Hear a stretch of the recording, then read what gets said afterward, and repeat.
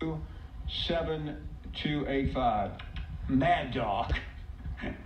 Hey, Paul, how you doing? We're doing great. Good afternoon.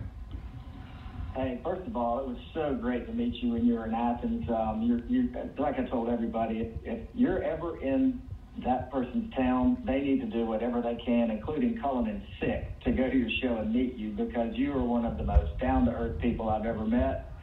And, I mean, you're so nice to everybody, just, having conversations, taking pictures and autographs, and it was just great. So, again, thank you for that. Well, thank you for saying hello, Mad Dawg.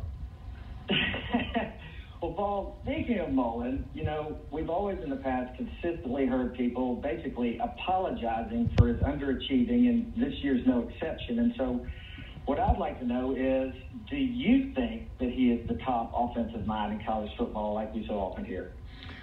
I think he is a great quarterback coach, and I think he in game is. I would probably say he's as good as I've seen this in college football today. But I also think Lane Kiffin is in that conversation and should be.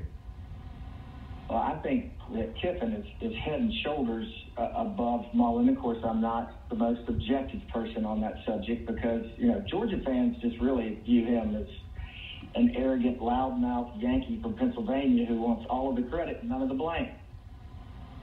Well, Mad Dawg, I think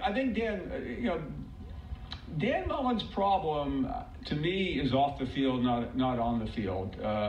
His inability to get over this hump from a recruiting standpoint is still baffling to me. I've heard theories on it. I'll let some more data build up before I go to, because the theories are somewhat unflattering, but I do think that is his problem, because I've watched him a long time. He's a smart coach. I think he's a really good coach, but I do think Saturday is one of the most important games of his career down there, because I don't expect him to win. I could change my mind as the week goes on, but should they lose badly, he's going to have a hard time explaining, even though the rest of the way he has a pretty easy route, but it's not going to change anything. Again, thanks for your kind words. And